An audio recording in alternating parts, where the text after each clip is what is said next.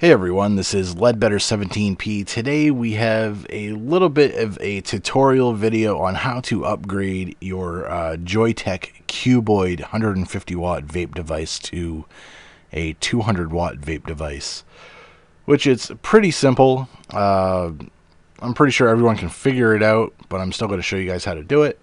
So first off, what you need to do is go to this website right here, which is the Joytech website. It's joytech.com/MVR-software.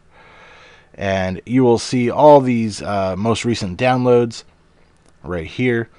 Basically what you want to do is click on the one that says firmware version 3.10 to upgrade Cuboid. Go ahead and click on that. That will bring you to this page right here. What I'll probably do is just put a link directly to this page on in the description to the video below for you guys. This is the firmware upgrade for the Cuboid to upgrade it from 150 watt to a 200 watt temp control device. So basically all you got to do is click the download over here for either Windows or Mac, for whichever one you're on. Once you have that all set, you go ahead and download it. And then you just save the file and so forth. I already have it saved, so we don't need to upgrade it or don't need to re-download it. So let's go minimize that page. This is what you will see inside the folder. A bunch of bin files and an update firmware application. So what you want to do is double click that update firmware file. And this is what you will see. Once you have this window open, take your USB cable that was supplied with your Cuboid and go ahead and plug in your Cuboid. So let me plug mine in right now. There we go. It will recognize the mod. Right here it says device name Cuboid, firmware version 3.10, hardware version 1. So as you can see, I already have mine upgraded at the moment.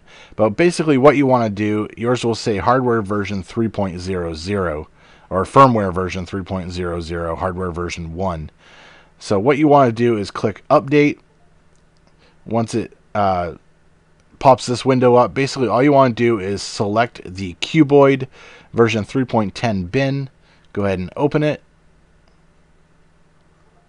And there you go. It will do its update for you. It says firmware update complete. Just click OK. And then you can go ahead and exit out of this program and your Cuboid will now be a 200 watt device. So hopefully this does help you guys out.